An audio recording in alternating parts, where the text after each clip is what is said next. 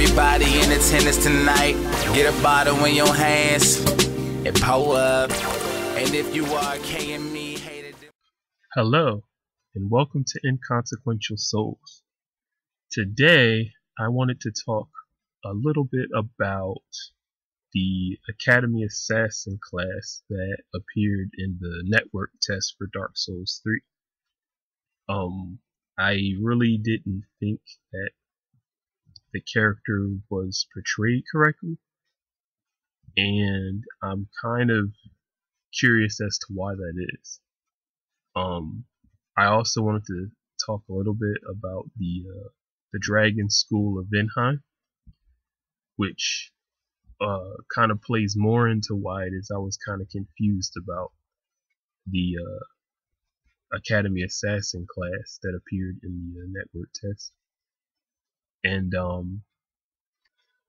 lastly, I wanted to talk about some of the ways that I believe that the class should have been presented, and I took it upon myself to do a challenge and see if I could make a proper Academy Assassin in Dark Souls 2.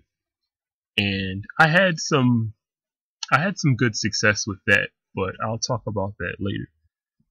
First and foremost, I really need to discuss why it is that I am really confused about the Academy Assassin class, the way that it appeared in the network test.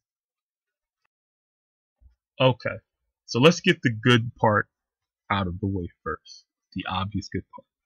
Yes, the character's armor and helmet and hat and everything looks really cool. It's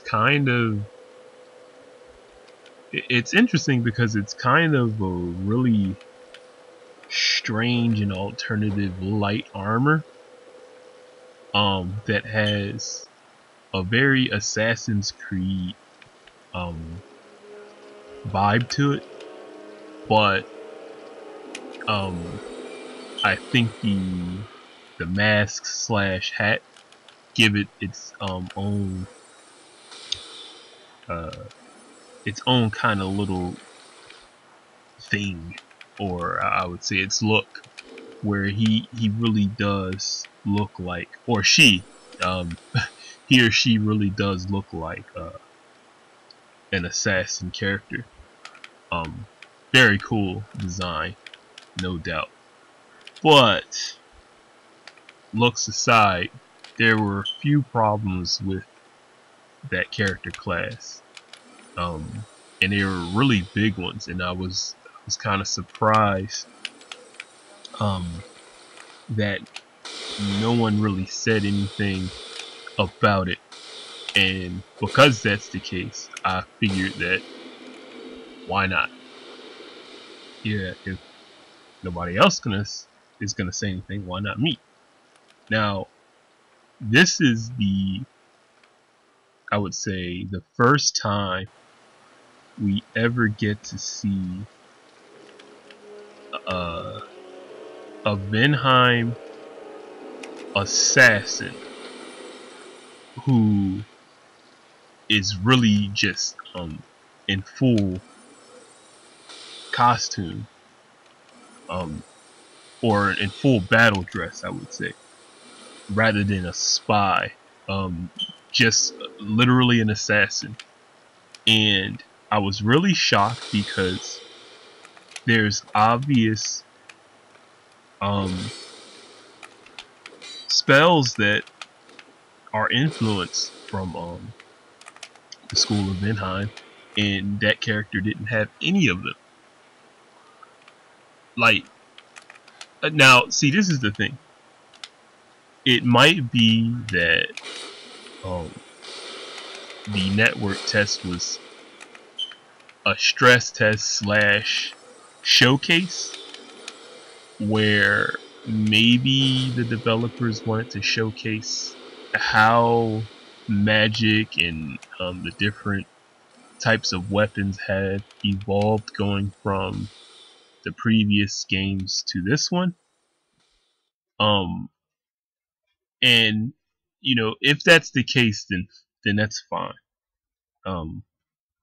You know, because it was just a demo character, not that big a deal. The problem for me is, again, when it comes to things like stealth or any type of alternative build, there's always these problems that arise, whereas the essentials kind of get lost because they get abused by people who aren't really even interested in espionage or stealth, you know, or being sneaky or tricky.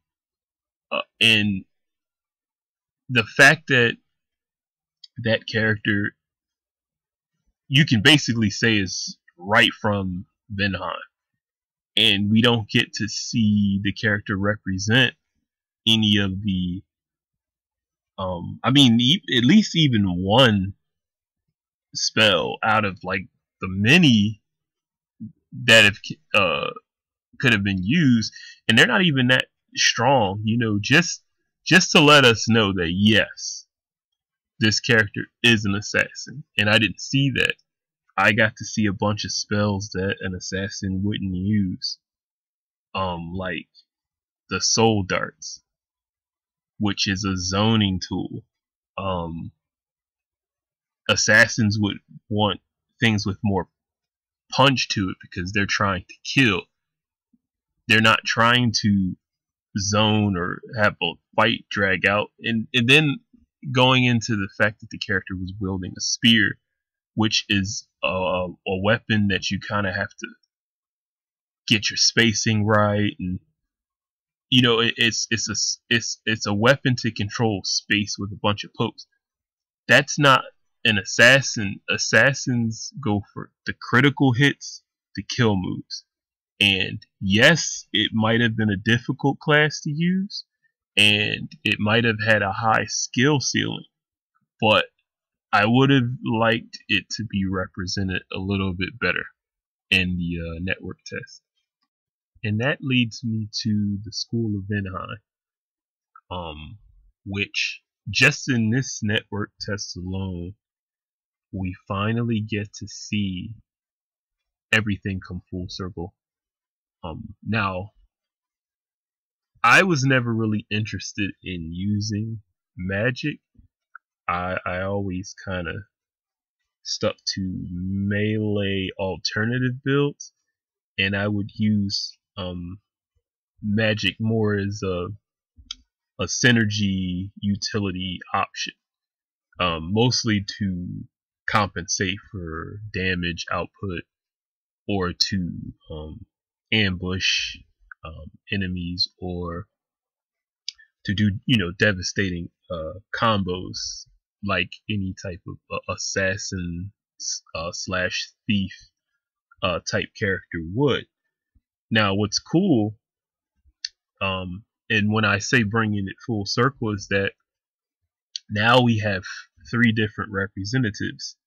We have, well, this is just in my opinion, we have Big Hat Logan, which is the typical nuke mage, whereas and players kind of blur that line, but for the most part, nuke mages do a lot of damage in a short amount of time, but they're usually very fragile, and a lot of their attacks are top heavy, and that kind of leads to I would say player skill of keeping away from the opponent and trying to hit them with as many powerful attacks as possible.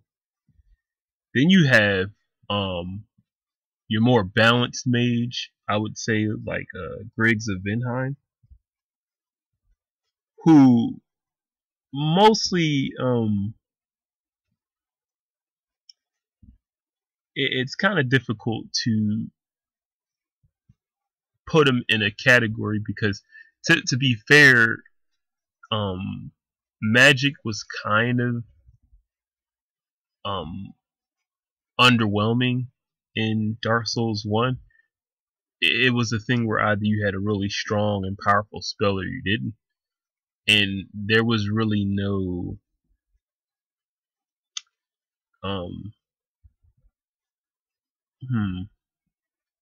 there was really no, I can't say skill because that wouldn't be fair, but I would just say it's not like Dark Souls 2 where you can use sleight of hand or techniques to improve how effective spells are in real time.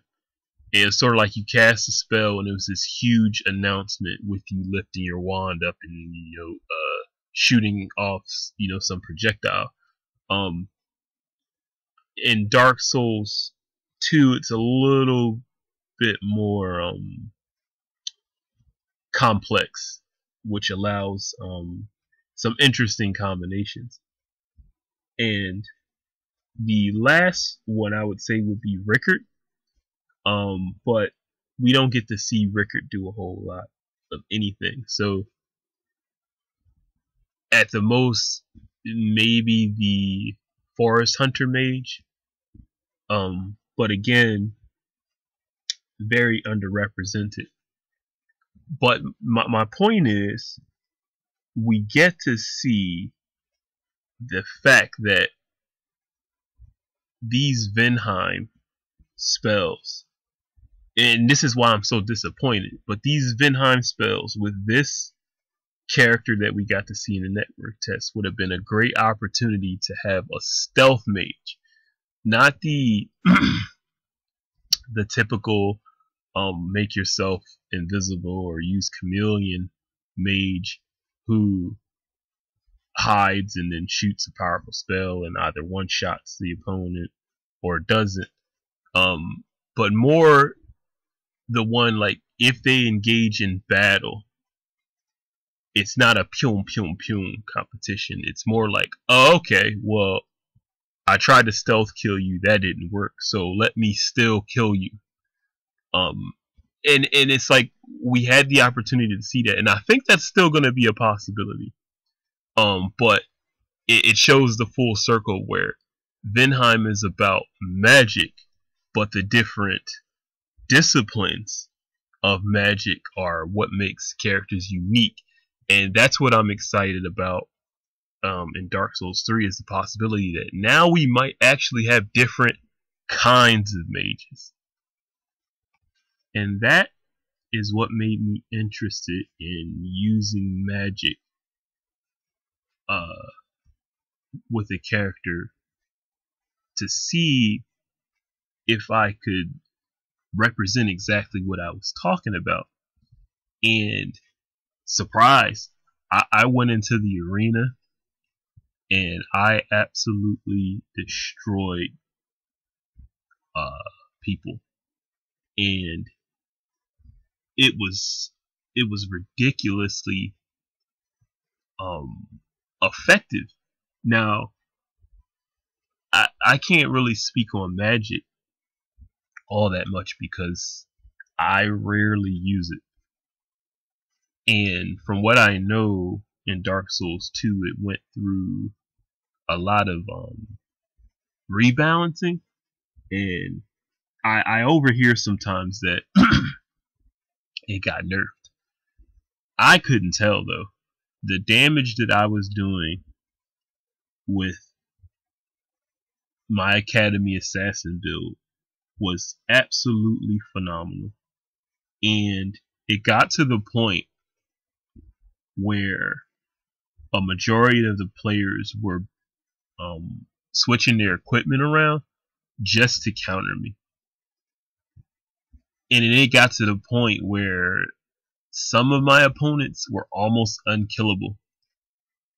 And I mean, I could still pull out a win every so often, but it was almost like the damage I was doing was so poor that it was kind of difficult to prove what it is that I was saying. And maybe the Brotherhood of Blood Arena wasn't the place to do it. I think what I was doing would have been a little bit more effective doing invasions. Whereas the opponents wouldn't, unless I invaded them several times, they wouldn't have had I would say the focused intent on trying to counter me, in a sense of a duel. But yes, before my opponent started countering me with, most of them typically had great magic barrier, which wasn't a big deal, but it was getting to the point where they started equipping things like Yorick's ring and dispeller rings and things like that, where I would hit them and do like as little as like 50 damage. So, but yes, I pretty much, I believe, proved my point that even in Dark Souls 2, and this is amazing because the fact that I've never touched magic, most of the mages that I fought, I was able to interpret how some spells kind of work. And so I used my knowledge of watching other people use magic to build that character. And the character went through a few tweaks, and prior to, yes, it was even a time where prior to fixing my stats, I was using a shield, and I wasn't very good with it, where the item has an X on it. But it almost didn't matter. I only noticed the drawbacks once my opponent started to counter me with anti-magic here. But yeah, with no prior knowledge of magic and very little experience with it, I was able to show exactly what it is that I was talking about and why I was disappointed with the Academy Assassin in the network test. Again, it could have been a magic showcase. The spells that I was using in the arena are what you would probably call late game spells. I do agree with them giving him Soul Greatsword, and I guess that one's a given. But still in all, no prior understanding of magic, and I simply asked the question, what would an assassin do? And I really hope that in Dark Souls 3 the developers ask themselves the same questions. I think the spell set that we have in Dark Souls 2 is a really good one. I would like to see the return of some of the spells that were removed from the previous games. I would just like them to be a bit more unique. How I believe what they kind of did is replace the light soul arrows with the soul knives, and instead of it being a weaker version of a different spell, it's weaker, but it serves a different purpose. I want to see more of that. That would be interesting, and I would like to see some newer spells. But to be honest with you though, there's so many good spells in Dark Souls 2 already that I just think the task for the developers is just to make them a little bit more useful, consistent, and a little bit more unique. And if they can do that, it should be fine in my opinion. Well, anyhow, this has been Inconsequential Souls. It's been good speaking with you once again, and I hope to see you next time.